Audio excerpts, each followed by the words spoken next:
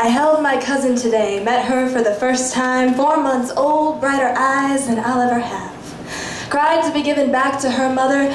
I miss my mother. Haven't seen her in 4 months. I've lived here for 38 months. Fort Collins, home. Started a poetry slam here, the crucible of creation. Cradle of creation, we created something.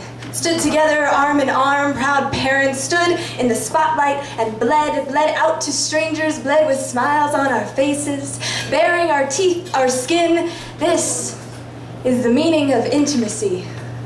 We ran up the stairs, burst onto the rooftop, the 5 of us plus 1, undeniably here and existent, some mark, however impermanent.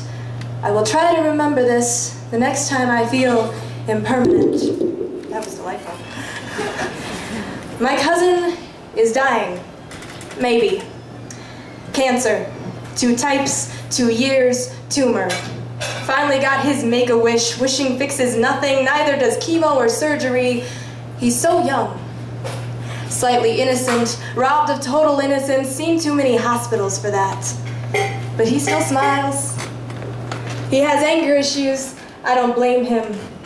Everyone does, but he's the only one, no, one of the few that has an actual good reason. I will break things if he dies. Anger is a pointless emotion. Achieves nothing, helps no one. I don't want to be angry, I want to be passionate. Anger, but with purpose. I want to do something, somehow, not sure what yet, might be on the right track, might be spinning around in circles, might be wasting everybody's time, but damn, what a ride. This life, given the choice, would I choose it? I think so. Mistakes in piles around me, but I'm still here. Must be doing something right, because right now, I feel good.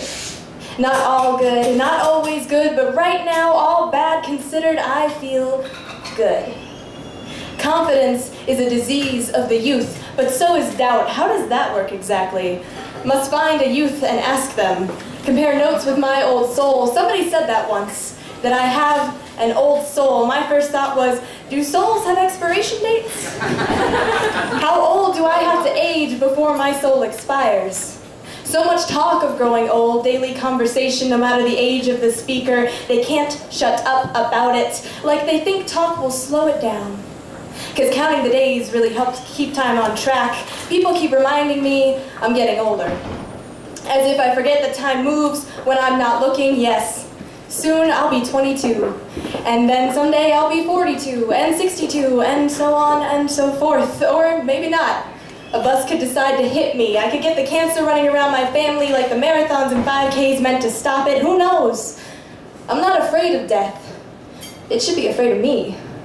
I'm gonna high-five it when it gets here. Tell it I've been waiting and what took it so long, and don't worry about it. I kept myself busy, found something to do with my time, made something of this life. Man, death's gonna want to kill me.